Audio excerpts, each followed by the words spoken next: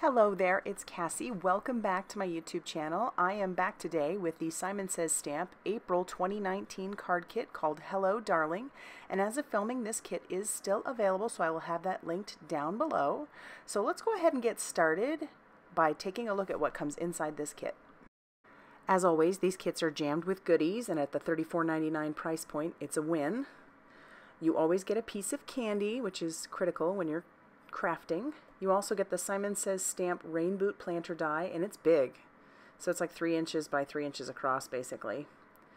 You also get the TONIC Bohemian Teal Nuvo Vintage Drops.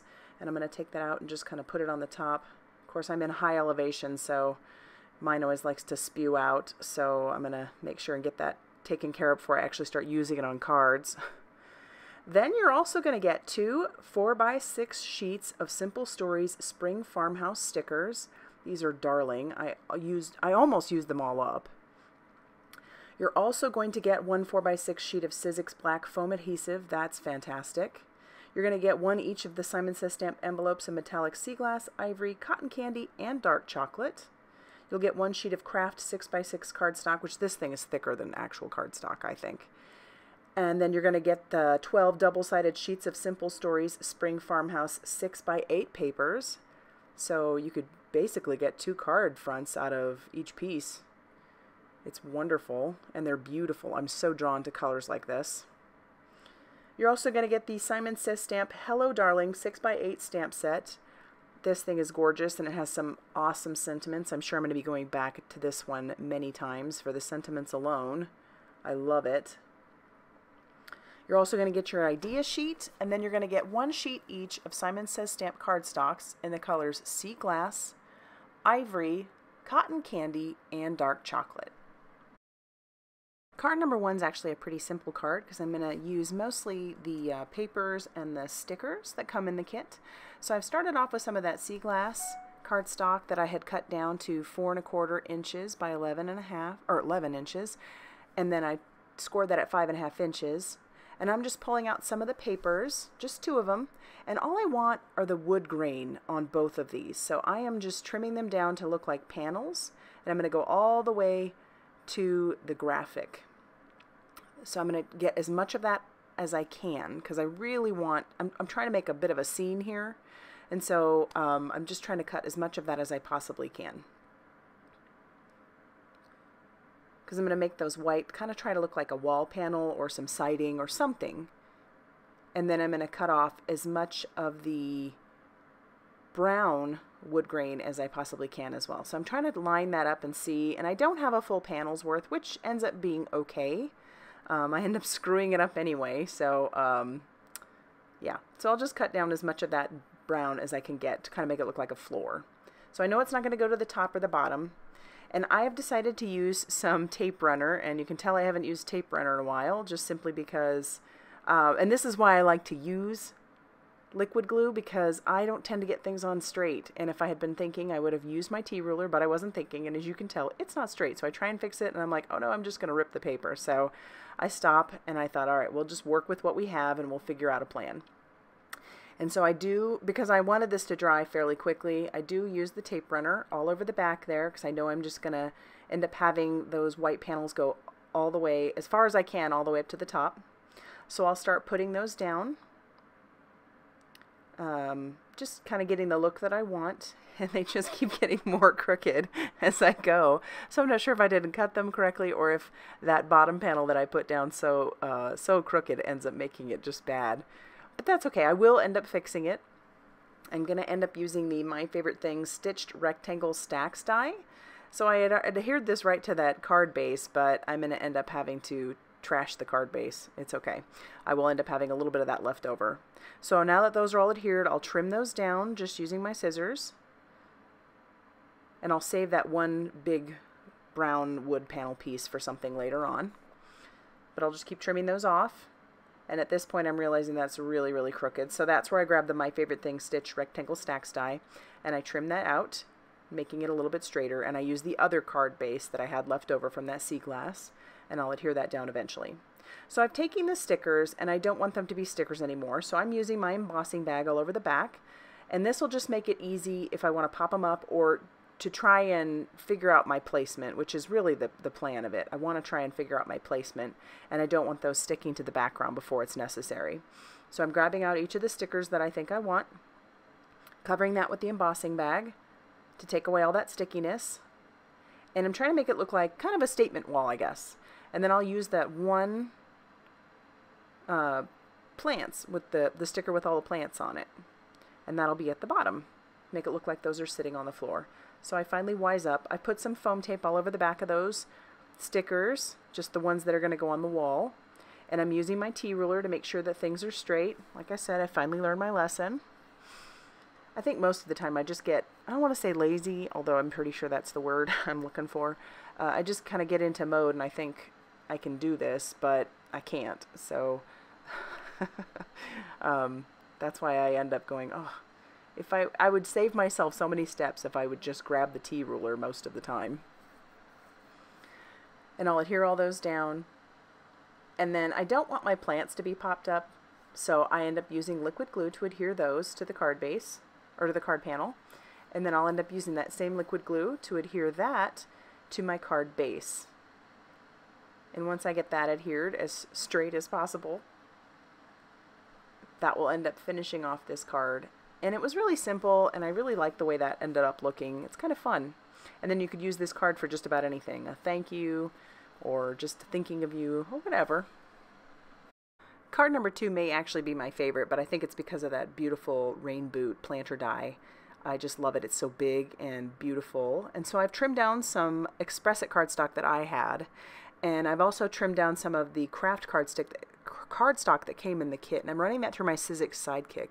I love this die because it fits perfectly through my Sidekick, and we all know I love that. And the reason I'm running the craft through as well is because I don't feel like this is actually cardstock. If it is, it's just really thick cardstock. And what I have planned for the planter die is to, I want to stack those up so that it's a little bit thicker, because those flowers can be a little bit flimsy at the stems. So I'm Copic coloring, and I have this fast forwarded up to about 8, simply because this video isn't about the coloring. And I'll tell you the colors that I used. For my pinks, I used R11, R20, and R22. For my stems and leaves, I used G94 and G99. This is basically some, I guess, no-line water, or not watercolor, but no-line coloring. Then I'm using W5, W7, and W9 for the boot. And I'm just going back and forth and trying to differentiate. And I actually wasn't even thinking about the fact that it would be no-line coloring. And I think it ended up turning out okay. I kind of struggled with the black, but the way that I was able to do it is I would definitely keep your scrap piece of paper so that you can stick it back in, and that way it's a whole lot easier to color. But that's my personal opinion. Now I am going to stack those up, and I'm just using liquid glue, and it'll make it very sturdy, because what I plan to do with it is I plan to have it on a belly band for a gatefold card. And so I'm just going to make sure that that's adhered, and I'm going to get some craft cardstock, and this is just from my stash. This is some Nina Desert Storm, and I have it, I'm scoring it at 2 1/8 inch, and that cardstock was originally 5.5 inches by 8.5 inches. So I'm just scoring that at 2 1/8 so that it will line up perfectly there in the center. I've trimmed down some of that pattern paper, and I had trimmed that down to 5 1/4 inches by 4 inches, and then I trimmed that in half so that they're 2-inch panels. So those are 2 inches by 5 1/4, and then I'm just going to line those up. I'm going to stick them down with some liquid glue and line those up so they match perfectly in the center. And then it almost looks like there's really no cut in between. So they line up perfectly. And then for my belly band, I took another piece of cardstock. Well, before I did that, I did take the leftover piece of some of that pattern paper, and I just stuck that on the inside. It's just an easy way to decorate your insides without having to go too crazy if you don't want to. So for my belly band, I did trim down. It's 1 inch by 8 inches. So because this paper is 6 by 8 normally, you know, just trimming 1 inch off of that. It's not going to meet in the center, which is okay, because I plan to stick my planter, or my little rain boots, right there in the center. So I'll just put a little bit of liquid glue on each of those sides, and then I will adhere my rain boots to that, and I'm going to set that off to the side to dry because I don't want to start sticking that on. I want to make sure that dries just completely. I also decide to take one of the sentiments, and I'm going to stamp that on the inside of my card just using some Memento Tuxedo Black ink. This is going to be a thank you card. I did stick a sticker down on the front, and then that's how you take your belly band on and off. You don't want it to be too tight, but yeah, I love how this one turned out. Just a fun card. I'm definitely probably going to be doing more of these.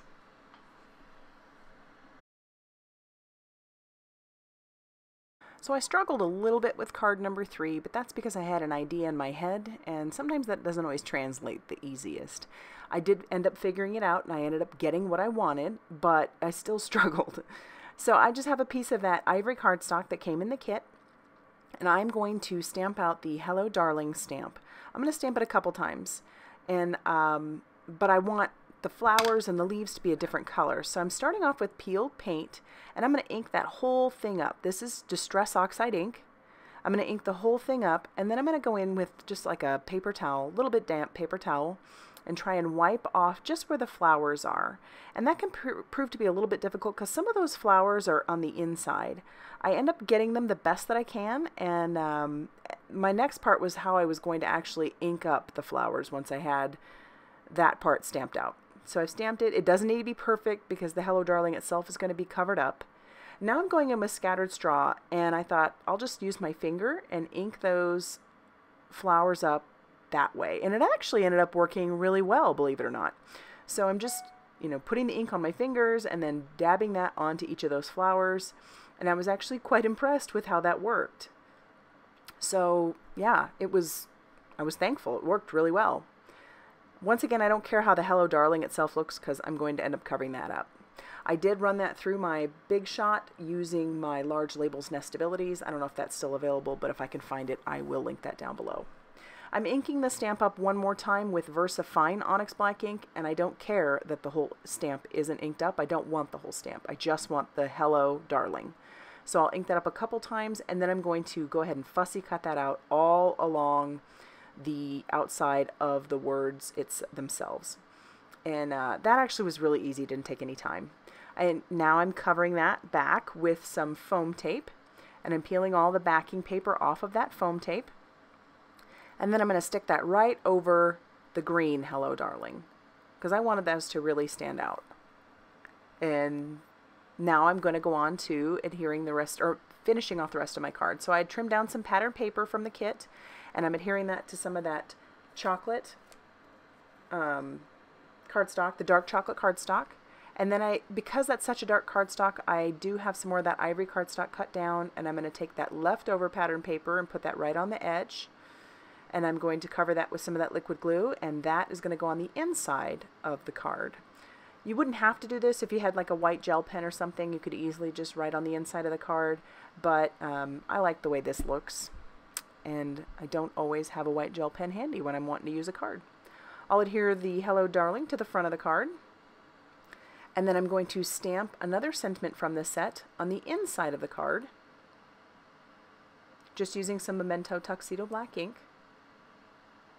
And then for a final bit of embellishment, I'm going to use some of those TONIC Bohemian Teal vintage drops just over the top of some of those drops. Now, forewarning, if you do it over the top of Distress inks, Distress Oxide especially, it might tint your drops. And mine did just a little. It turned those blue just a little bit green, but they're still mostly blue. It's more of a blue-green.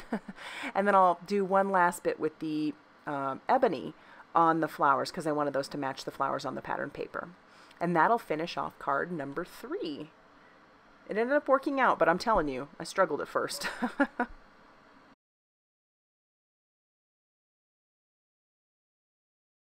Card number 4 is just a super easy card that does a lot of repeat stamping. I started off by trying to do it inside of my mini Misti, but this was completely unnecessary, and actually it would have ended up being a lot more work. So what I'm doing is I'm inking this up with some Distress Oxide ink in the color Tattered Rose. I tried to match the colors to the papers as best I could, so my next color is Scattered Straw.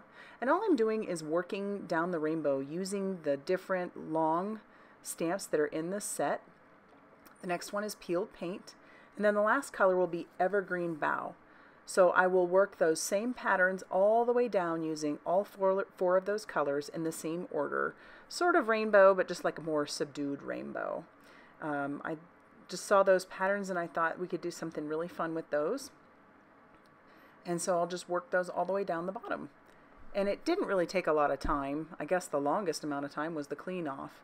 You know, cleaning each stamp in between and making sure that it was good and clean, and then restamping. And you know, eventually I discovered that I didn't need to wipe off my glass mat that often. It really didn't matter if I ended up getting ink on the back of my cardstock. It really wasn't that big of a deal.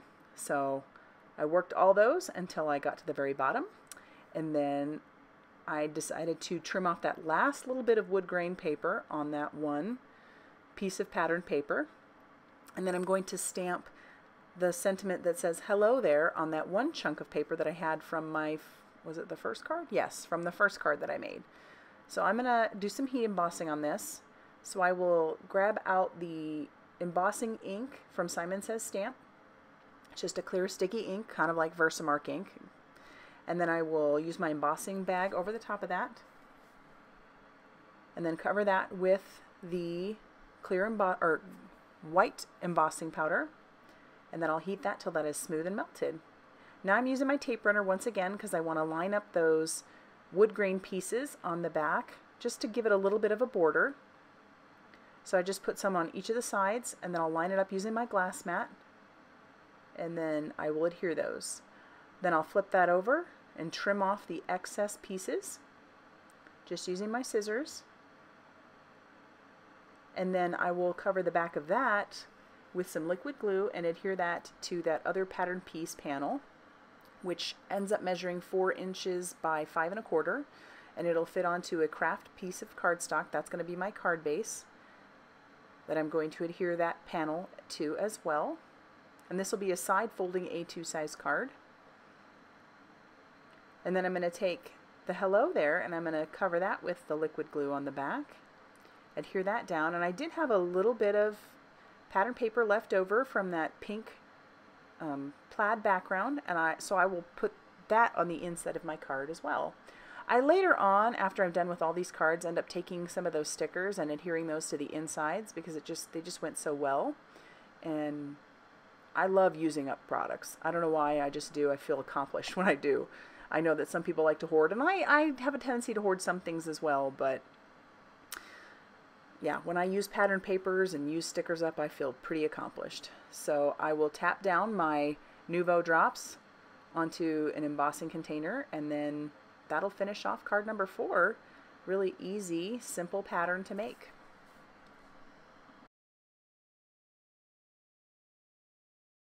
Card number 5 is a fun one because I put a window in the card. I had this idea that I would cut out a window from my pink card base, and I would even use, I even plan to use some of the bag that the kit comes in.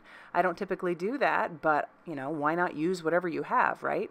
And so I'm just taping one of my larger square nestabilities into place, and I'm going to cut down some of that bag. I mean, these bags are great. You could use hang on to them. You can use these for some crafting. And so I ran those through my Sizzix Big Shot. And so I have a big window in my card base, and then I have just some of that craft bag. I cut that out with the bigger square nestability, and now I'm going to start working on my stamping. For my planter, I'm using all the same colors that I have before. So this is the Evergreen Bough, and then I'm going to start stamping some leaves or stems using the peeled paint. I'm going through and I'm just putting those all in that planter box, trying to be aware of how my flowers themselves would layer.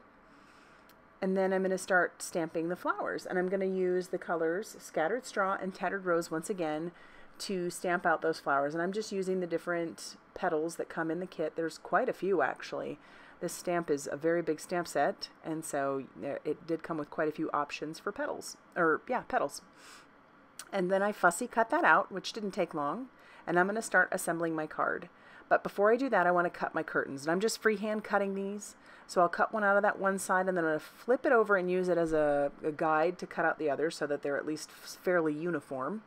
And then once I get those cut out, I'm going to crumple them a little bit just a little bit. I'll crumple those and get those ready to stick on the inside of my card.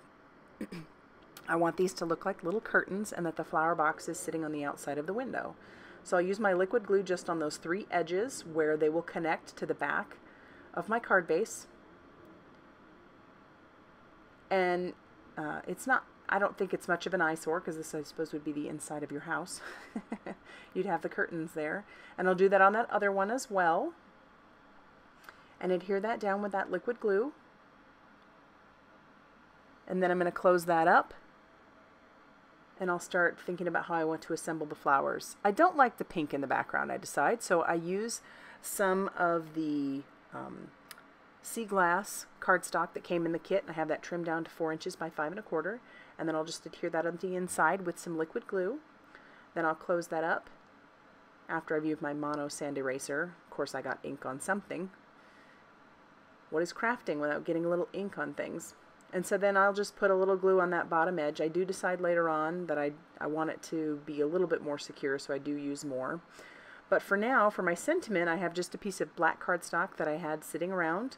I'm inking up one of the sentiments. It says "Thinking of You" with the clear embossing ink from Simon Says Stamp, covering that with that white embossing powder, and then heating that till that is smooth and melted.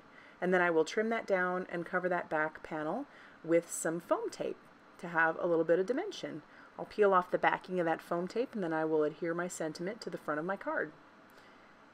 And it's at this point that I realize I do want to have those flowers a little bit more secured. So wherever it's touching the curtains, I am putting down a little bit more of that liquid glue. And that'll just ensure that those flowers are a bit more secure. I didn't get it on camera, but I do end up putting a couple, 3 little heart stickers on the inside, and then I'm going to finish off the outside using that Bohemian Teal vintage drops, just putting 3 drops on that one side and 3 drops on the other. I will tap those down to give them a little bit more of an enamel dot look. And that's going to finish off card number 5. So let's go ahead and take a look at a few of the other cards that I made. I did make 2 bonus cards. For the first bonus card, I adhered some Kansan XL watercolor paper to the foam adhesive that came in the kit, and then ran my die through my Sizzix Sidekick. Once again, I kept the negative and the positive pieces together to make coloring a bit easier. I painted this with my Daniel Smith watercolors. And then to assemble my card, I glued some pattern paper to a dark chocolate card base. I adhered the pink square to another piece of the brown bag, and then attached those to the card with liquid glue. I white heat embossed a sentiment onto a strip of pattern paper and attached that to the card, and then adhered my die cut watercolored rain boots for a final bit of embellishment. I then used the Bohemian Teal drops, and that finished off this card. This last bonus card uses up more of those stickers. I attached a piece of pattern paper to my pink card base, then I die cut a circle for more of the brown bag and attached that to the card. I also trimmed down some more pieces of the pattern paper and adhered those to the card. And then finally I attached the stickers. Such a super easy card. So let's go ahead and take a look at all the cards that I made today. Alright, so here they are. I would love to know what you think of these cards. If you had a favorite, go ahead and put that down below in the comments section. I'd love to know. And if you like this video, hit the like button. If you haven't subscribed, please do so. And as always, I will have items listed down below that I use. And thank you guys so much for stopping by.